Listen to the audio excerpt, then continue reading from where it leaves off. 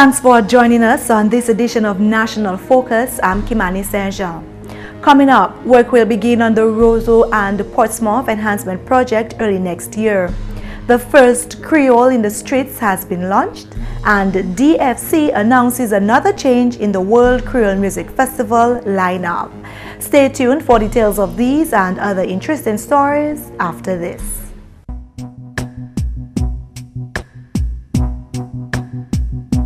A lot of bathtubs are blamed for bruises. Some staircases are accused of being responsible for broken bones. Doors are occasionally viewed suspiciously as causing lesions. A high percentage of tables are accused of producing bleeding or trauma. Violence against women is a crime, and it's everyone's responsibility. It's inexcusable. If you're a victim or witness of physical or psychological violence or abuse, seek help and denounce the perpetrator. Thanks for staying with us.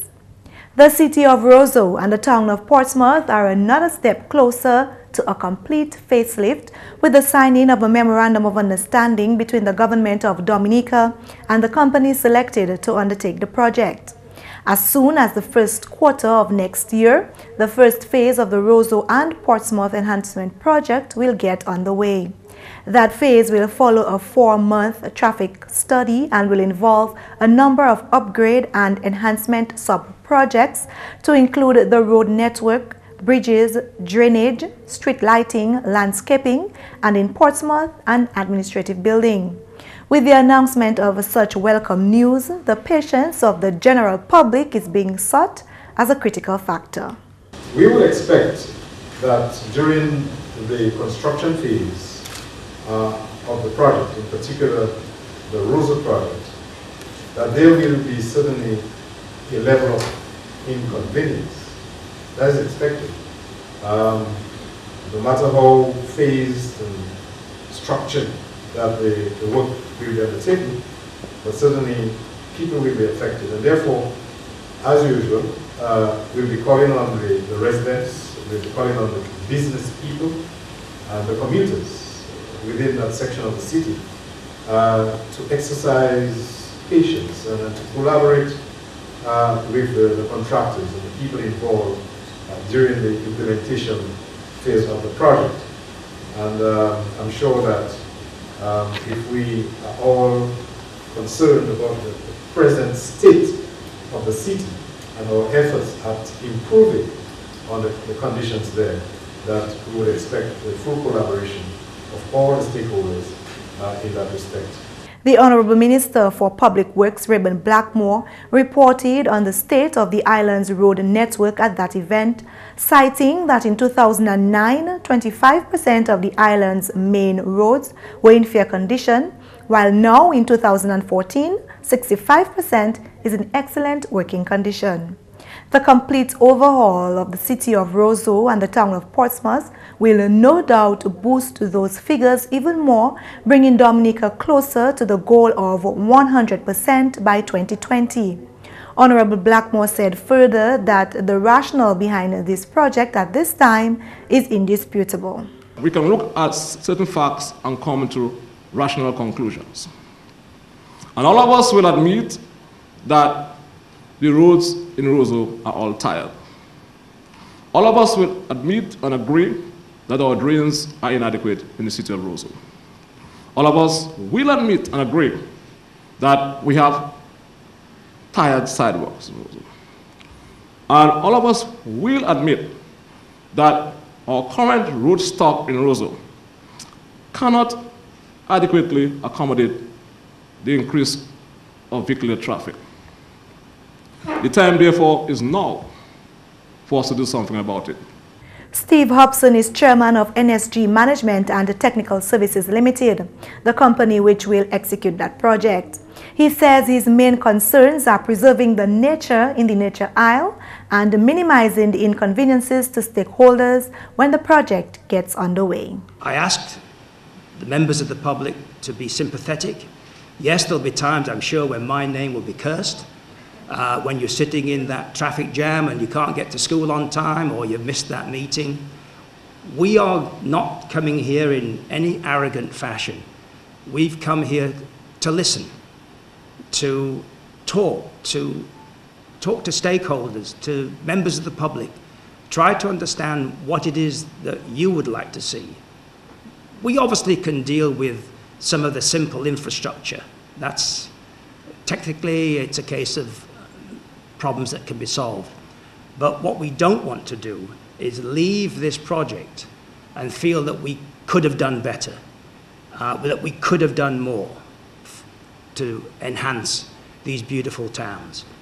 So we are going to be working very closely with the mayor, with the ministry, with all the stakeholders, the taxi associations, the tourist board, but most especially with the people who live and have to work in these Roseau and Portsmouth.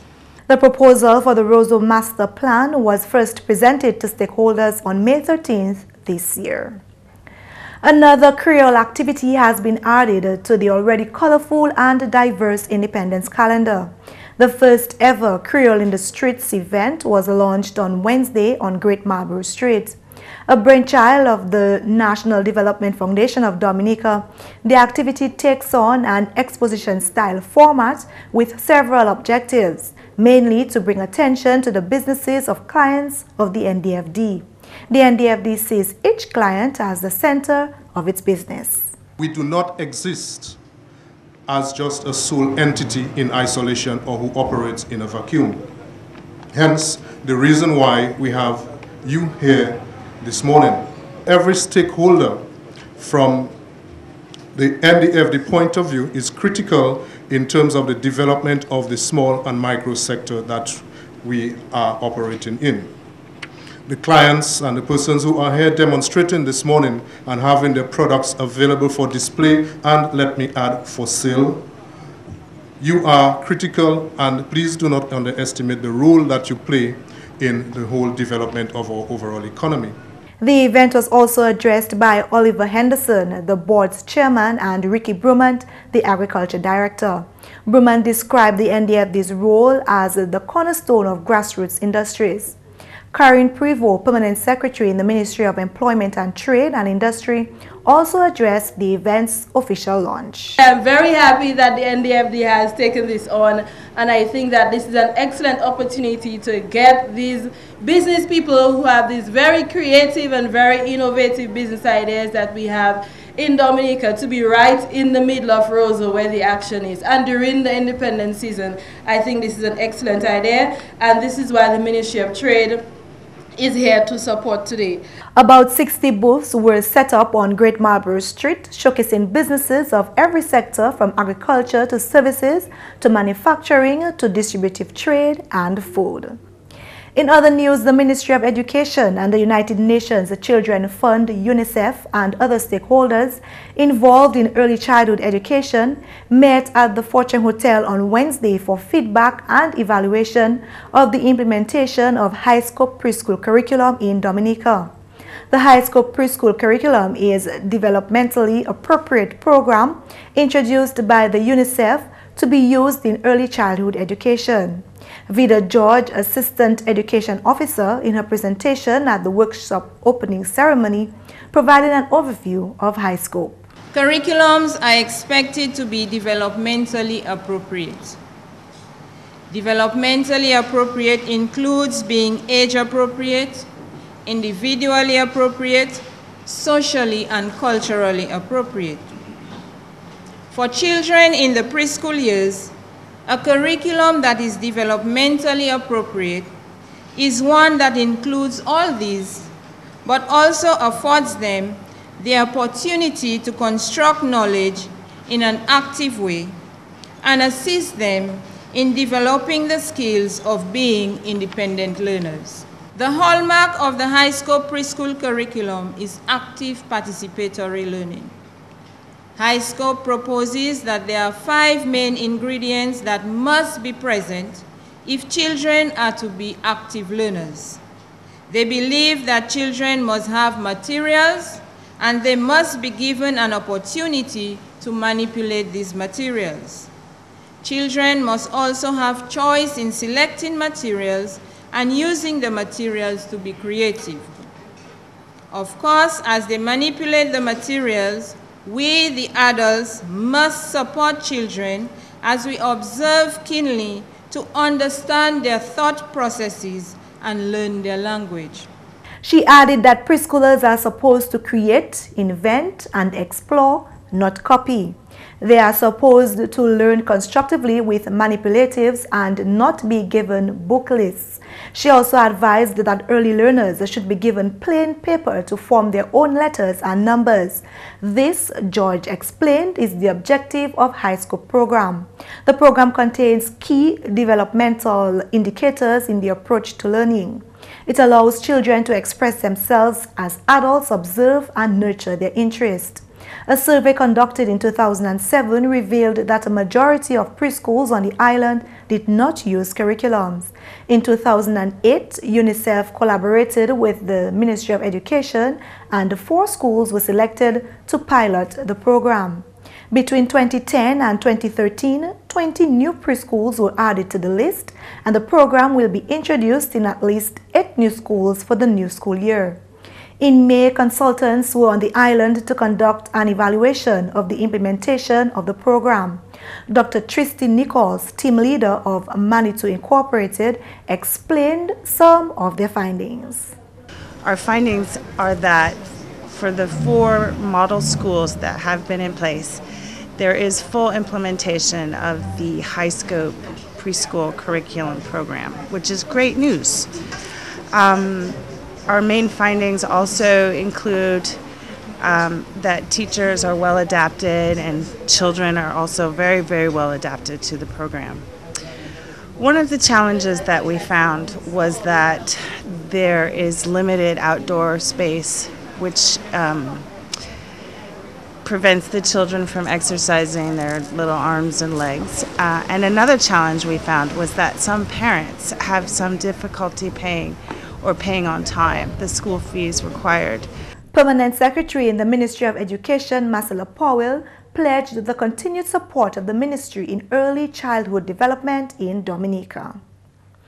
On the heels of signing 11 local contractors to complete work on the Penville to Vickers Road just last week, government is already thinking ahead for further development of the area. Honorable Parliamentary Representative for the constituency and Prime Minister Roosevelt Skerritt outlined some future plans for the Penville community in the area of road infrastructure. The plan for next year is to replace the double surface dressing with concrete, because we get a lot of rain in this area. The terrain is difficult, and the concrete sections have held up very nicely, and we believe that might be better suited for an area with high rainfall. So we will move towards in the new year replacing the double surface dressing. The Vickers MP also announced that a groundbreaking ceremony will take place on the 30th of this month for a resource center in Lower Penville. Honorable Skerritt said as the MP for that constituency, he is pleased with the developments taking place in that area. I have said publicly a personal special affinity to Penville for a number of reasons. One of them being the fact that I felt Penville was left behind for too long by previous governments, and I think we need to give the people of Penville better representation and a share of the pie, as small as it may be. And as we've seen over the years, Penville has opened up, so to speak, especially with the construction of the Judith Penville Road. The Honorable Acting Prime Minister commended the work of the Girondale and Egliston villagers in the construction of their roads. At the 16th inaugural meeting of the Girondale-Egliston Village Council, the Honorable Acting Prime Minister recommended that other villages model the work of ethic of the residents of Girondale and Egliston. Natural skill amongst the people of Egliston and Girondale. The guys who worked are from Egliston and Jordan. So it's natural talent at work. And when you look at the quality of the work, the finish, and I don't know how you all want to name that section of the road, if it's a highway or whatever it is, but certainly the end product, what we got from the contractors is a manifestation of highly skilled workers that we have in Egliston and Jordan to result in that kind of work and that quality of work which they have put down on the Girondel back road. And I believe that road is going to serve for a number of years because of I think it's about 6 inches of rigid concrete right throughout the length of the road. And that in itself is a manifestation of the quality and the fact that it's going to last for many years. He, however, advises that these roads need to be maintained in the best possible way to lengthen their lifespan. Especially in Girondel, Egliston, our rainfall patterns can be very devastating. You know, a serious shower of rain can cause serious damage to our roads. And the damage is caused because the drains are not kept free. Either stones or debris, a small landslide, you know, in the drains, and then the water comes and flows and digs and then destroy the roads. So we need to pay attention to that as villagers and see how best voluntarily, because if we allow the road to get damaged, then we won't have it to use. But if we do the simple things and through the council, organize, you know, weekends, a day a week, or whatever the case may be. I mean, you all guys know how to do it, to mobilize the community and see how best you can do those voluntary tasks. In more news, a stage, light and sound are set up and ready to carry through the 18th edition of the annual World Creole Music Festival. However, the Dominica Festivals Commission has had to cross many hurdles to get to this point. The most recent, a change in the lineup for Sunday night. Unfortunately, due to unforeseen travel issues, Movado will not be able to make the festival. Their management was only made aware of this recently, and since then they have been trying their utmost best to make it possible, but unfortunately without success. And so upon hearing that news, in light of that information, DFC has worked to find an artist from the same genre that we feel will add diversity to the festival while ensuring a great performance from the reggae genre. And that artist is none other than Cecile. So Cecile has been, all logistics have been put in place, and Cecile will be performing on Sunday night at the World Creole Music Festival. Cecile is a female Jamaican reggae dancehall artist. The first Serenade Band will also be included in the lineup for Sunday night. Notwithstanding recent challenges, Piper says that compared to last year, ticket sales for the festival to date are better. The DFC chairman also informed that last reports from French ferry Express des Îles indicated that about 1,900 patrons from the neighboring islands of St. Lucia, Martinique and Guadeloupe are scheduled to arrive on island this weekend. But the festival may have just one more hurdle to cross. One of the other areas that we are in fact watching obviously is the weather.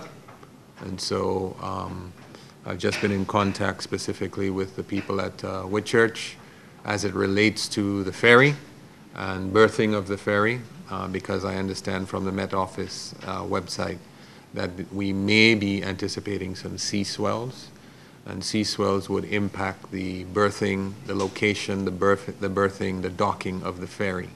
This is something that we experienced last year. Many may not know, but the ferry was diverted to Portsmouth, which is the alternate location. So I've already alerted Whitchurch to make sure that there's a plan in place if, for whatever reason, that happens. Just recently, the DFC had to exclude Nigerian band Flavor from the festival as a safety measure in light of the recent outbreak of the Ebola virus. Leroy Waddick Charles confident that the World Creole Music Festival is the best show in this part of the hemisphere, has this message for Dominicans for the weekend. We would like the general public, at least for those 3 days and 3 nights, let us put aside our differences. Let us put aside our political differences, and let us come out and celebrate the greatest cultural integration movement in the entire Western Hemisphere. The DFC says artists are already on island getting ready for the Star Party on Thursday night. This year's festival will feature big acts such as Destra, Jacquio, Kerwin Dubois, Tabo Combo, and Frankie Vincent. And finally, this news time, the HIV/AIDS Response Unit says its message to the public at this time remains the same throughout the year. Be selfish with your life. Coordinator of the unit, Julie Frampton, says this time of year is as good as any to repeat the call and remind that HIV and other sexually transmitted diseases persist. She says while data for Dominica does not indicate a vast increase, the threat remains real. At the end of 2013, we had 410 cases. That is cumulative from 1987 to now. We have confirmed 410 persons. Not hearsay, it's those we have reports of. On an annual basis, we may see 15 new cases, 12 new cases. That remains like that. We have not seen a vast increase in the number of new cases, which is why we need to continue sensitizing the public as to their behaviors. According to Frampton, loss of control is the main reason for new infections at festive times like Carnival and, yes, Independence. During the festive seasons, and so Independence, Carnival, those times, people increase their alcohol consumption, and that is what makes people or puts people at risk, is you have lost all your control, basically. That's why we want to tell people, if you know it's 2 beers you can have 2 beers and you're still in control. So we always want persons to remain in control. Hence the reason for heightened awareness around those festive seasons. The solution? Again, at the peak of Dominica's top festive season, the HIV Response Unit says, exercise a bit of selfishness. Nobody is responsible for your sexual behavior but you. And that's what the message we always tell people. That is your business. You have to take care of you for you. Basically, be selfish with yourself. Before we leave, take note of these announcements. The Roseau Health District and Ross University invite the general public to a health fair on Saturday, October 25th, 2014 at the gazebo located by the Roseau West Bridge near the Mahu bus stop. The fair begins at 9 a.m. There will be health screenings, blood pressure and blood sugar checks, and more. And the general public is informed that due to the staging of the annual Lime Creole in the park from October 27 to 31st, 2014 at the Botanic Gardens, the Roseau Health Center will be opened from 8 a.m. to 12 noon daily for that period.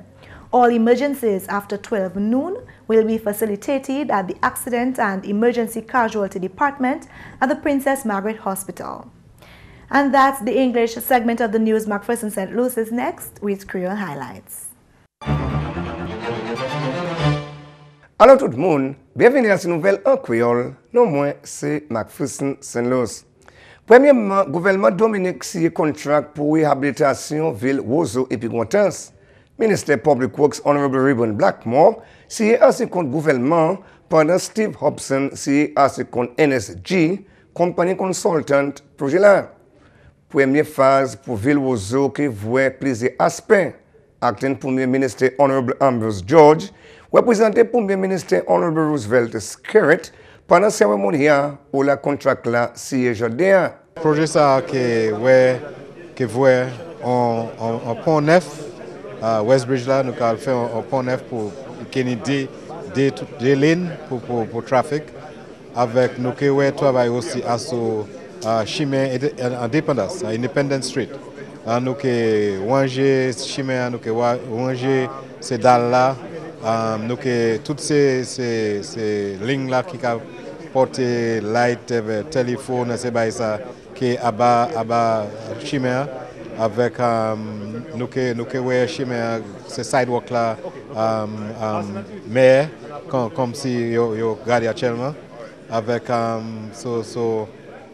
c'est commencement projet mais gros projet ensemble ni en hodi bagay aussi par exemple nous que nous en chimé neuf derrière botanical gardens là pour one day trafic qui a traversé en city pour mener plus facile pour rentrer avec quitter city ça est Roseau.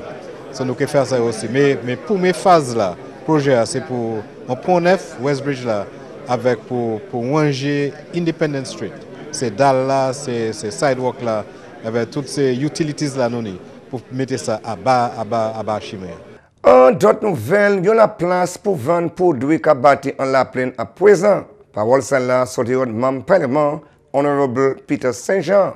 En la plaine, nous avons aussi ça nous avons créé un South Market. Ça c'est en place au marché, nous avons bâti un marché neuf.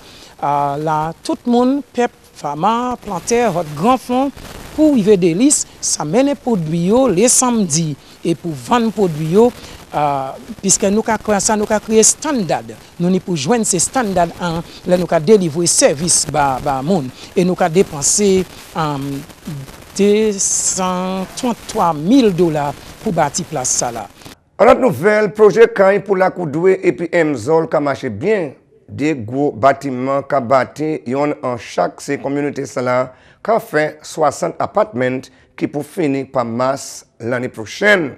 Sinon, on parole qui sorti, projet ça là qui commençait bonnet l'année là, 65% tout pour finir. Gouvernement Dominica a fait parole que projet là qui a bâti au Shanghai Construction au China Group, c'est travail qui est bien exceptionnel. Gouvernement a aussi cru que projet Kai comme ça, c'est une différente manifestation pour Kai en Dominique et puis il servi comme modèle en PA.